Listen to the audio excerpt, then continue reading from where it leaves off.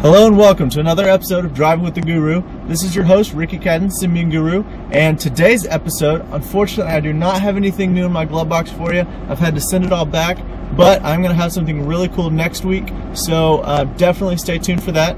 In the meantime, I want to cover a couple of different things that are not actually related to a specific phone or a headset or anything like that.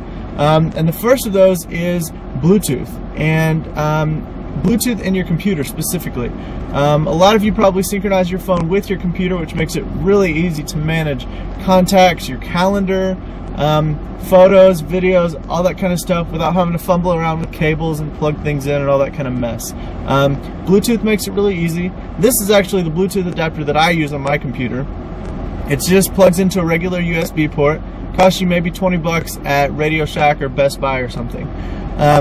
If you do go shopping for one, you want to make sure that it's Bluetooth 2.0.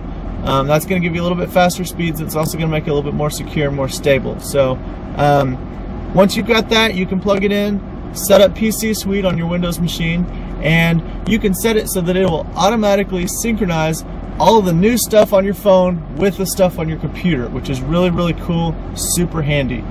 For instance, when I walk into my apartment, my Nokia N95 automatically sees my computer.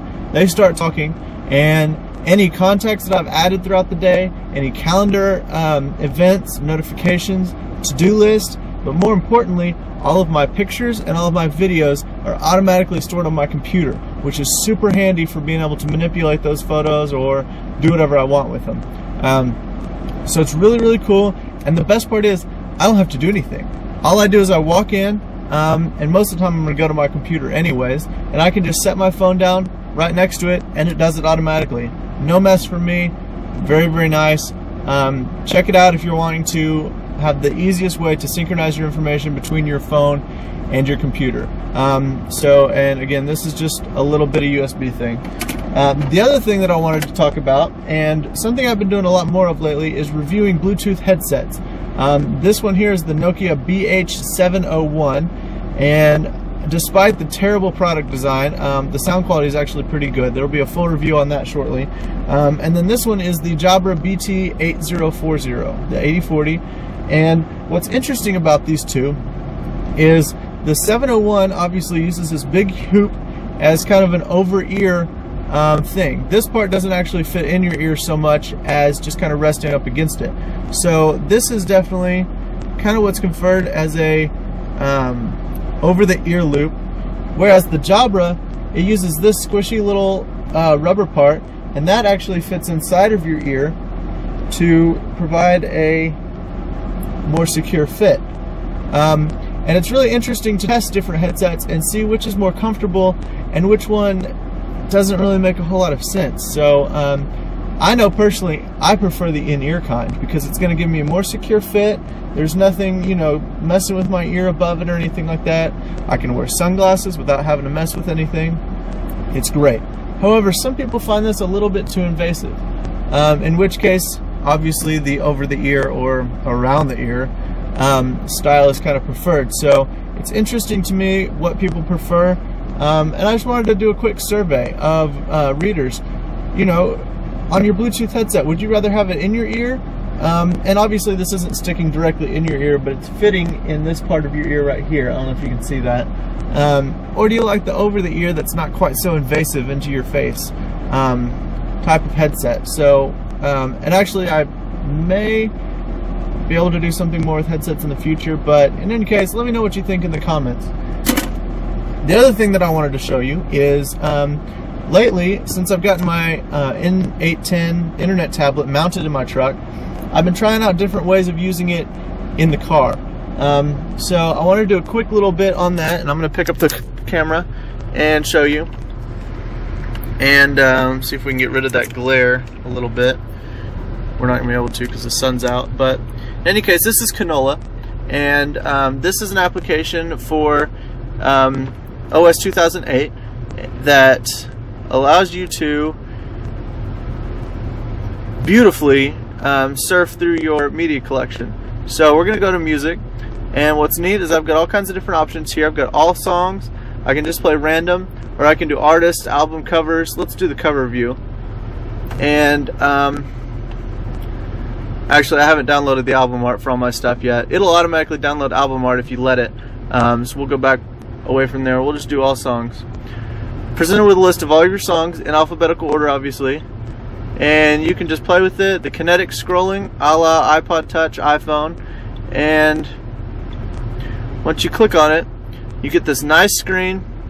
Buttons are over here for skip, rewind, play, pause, and all that kind of stuff. And here's the volume rocker over here. So you can really easily turn it down. Album art will show there. And it's really easy. The other cool thing about Canola is photos. When you look at photos, and unfortunately this will not look at the photos that are on your mobile phone via Bluetooth, which would be really cool. But we can just look at all photos, and it gives them to you in this big stream. And you can see my backgrounds that I have up here, and you can, whoops, you can slide this through and say I wanted to look at this one. Pulls it in, and there it is. And I can still, I can zoom in, I can do whatever I want. I can also just do kind of like a slideshow, which is pretty neat.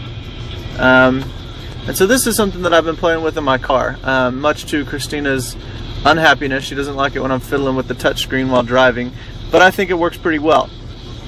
They've also got videos in here, and I don't know that I've told it where my videos are. I haven't. It allows you in the settings, I'll show you this, your media library.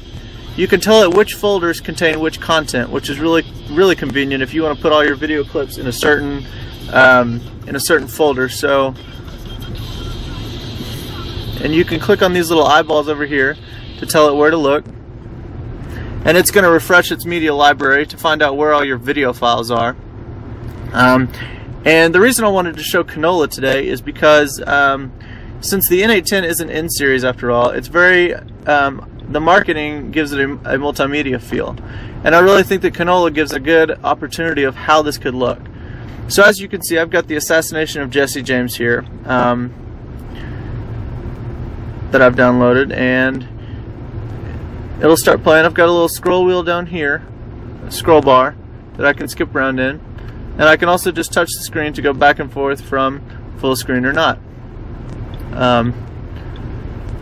which is obviously pretty handy. So that's a quick walkthrough of Canola on the Nokia N810 Internet Tablet. And over here you can see that I've got a 3.5mm cord that I can plug in right here and get that sound through my car stereo, which is definitely extremely convenient. So that's it. That's the show. Like I said, next week we will have something cool in my glove box. I'm real excited. I've been expecting it for a while, and I should be getting it anytime now, so I'm really pumped about that. And there's also a lot of stuff going to happen with Symbian Guru next week, so you definitely don't want to miss anything at all. And just another quick reminder for you versus Guru, make sure you're running. We've got several participants already and adding more all the time. So look forward to seeing you there, and thanks again for watching.